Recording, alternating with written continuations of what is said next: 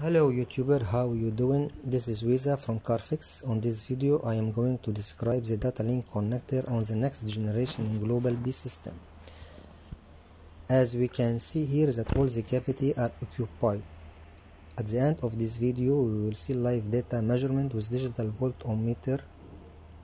So let's begin. Terminal 1 and 9 CAN bus 7 serial data. This bus is used for programming from the planet only. Terminal 2 and 10 private presentation CAN bus 1. It's not for use by technician, it's only used by engineer. Terminal 3 and 11 Ethernet bus 1R. This bus is used for diagnosis and service programming for control module using Ethernet instead of CAN. Terminal 4 and 5. It's a ground circuit. Pin 4 is used to power up the scan tool. Pin 5 for communication with the scan tool. Terminal 6 and 14 CAN bus 6 serial data. This bus is used for diagnosis and programming. Terminal 7 and 15 private presentation CAN 2 bus. It's not used by technician, it's only used by engineer. Terminal 8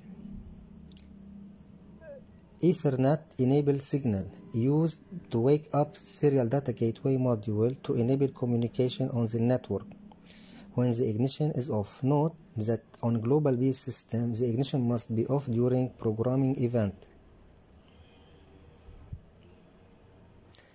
12 and 13 it's used for Ethernet bus 1T. This is used for diagnosis and service programming the control module using Ethernet instead of CAN.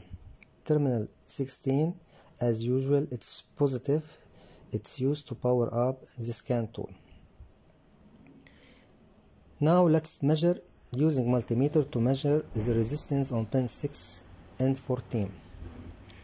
Of course the ignition must be off to measure the resistance. This is pin 6 and now I am going to measure at pin 14. The resistance as we can see here 123. This is normal characteristic.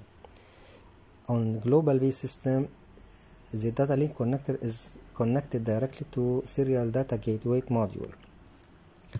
Now I am going to measure the voltage at pin 16 and pin 4 and pin 5. We should see here battery voltage 12.4 volt at pin 5, same reading. I hope you enjoyed this video. I hope you found it informational. Please don't forget to subscribe, like, share. Thanks for watching.